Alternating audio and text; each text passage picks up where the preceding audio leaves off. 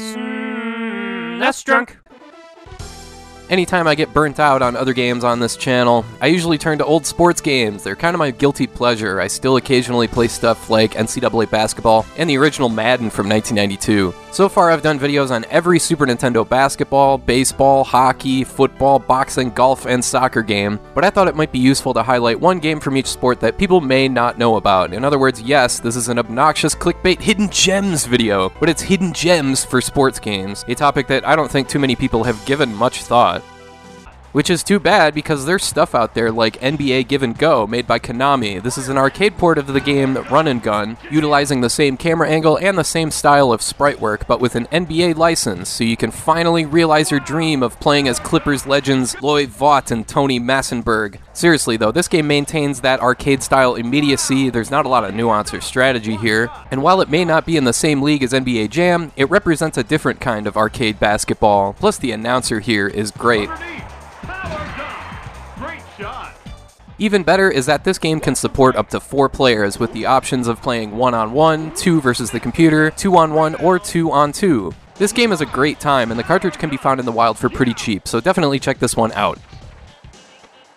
For baseball, my go-to is obviously Ken Griffey Jr. Presents Major League Baseball, but one game that's really grown on me over the years is Dynamic Stadium, a Super Famicom game that never left Japan. This is a great-looking game featuring close-ups of close plays, which is a really nice touch, but the best part is the defense, believe it or not. When a player makes contact, there's a moment where the camera shifts and you're able to move your defense into position to catch the ball while still on the main pitcher-batter perspective. And being someone that's played a gazillion baseball games over the years, it is so nice to be able to get a jump on the ball like this. And it really goes a long way in separating this game from all the other baseball games out there. Dynamic Stadium does a great job providing arcade-style baseball gameplay with player-friendly fielding, and that's really a rare combination for the time. Also, this is another game that can support up to 4 players, allowing the option to play 1-on-1, 2-on-1, or 2-on-2.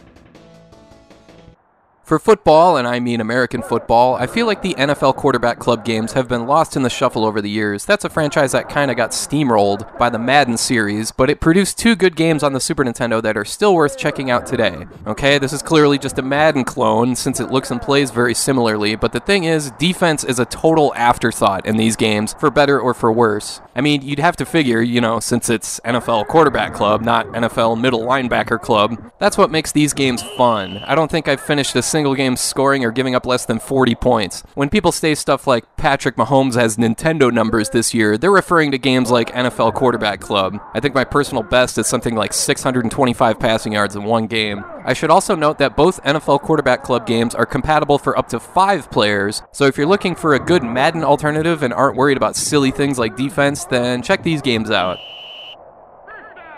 For hockey, there's really not much point in going away from EA's NHL series. Those games are really that good, but if you really need an alternative, there's Wayne Gretzky and the NHLPA All-Stars. This is a case where they've got real players, but they couldn't spring for real teams, so you've got these absurd logos and mascots. What is this, the Edmonton Pirates? The Pittsburgh Angry Mike Tysons? Still, this is a solid game that plays well, and again, the emphasis is on scoring. I don't think I finished a game either scoring or giving up less than 10 goals. This is another 4-player compatible game as well, so if you're pining for the days of Shane Corson and Patrick Flatley, then here you go.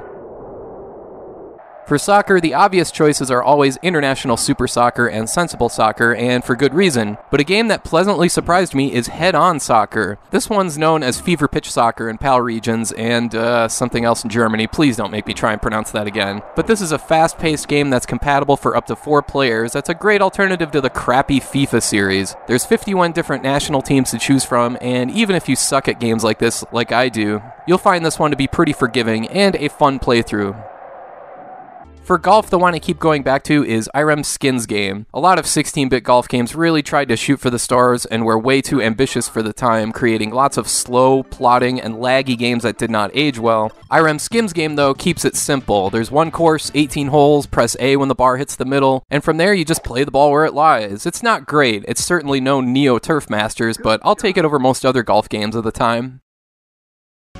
For boxing, I always thought Boxing Legends of the Ring was pretty good. You've got real boxers here from all different eras of boxing. The game certainly looks great, but this is the kind of game where you gotta fail over and over before you get any good at it. What hooked me here was the career mode you can play through, and you gotta love that your health meter is represented by the guy's expression, which makes this look like the boxing equivalent of Doom.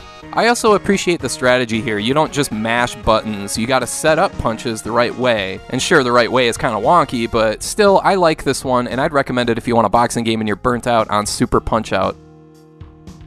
Finally, for racing games, there's the obvious stuff like F-Zero, Top Gear, and Super Mario Kart, but there's a game that never left Japan called Battle Racers, developed by Banpresto, featuring Ultraman, Kamen Rider, Gundam, and Fighter Roar. This is kinda like if you combined the F-Zero aesthetic with Mario Kart's combat, featuring all sorts of weapons and power-ups, complete with a power meter, where if you take too much damage, it's game over. This is an easy pick-up-and-play racing game that's well worth checking out, especially if you're looking for something similar to Mario Kart. Alright, I want to thank you for watching, and I hope you have a great rest of your day.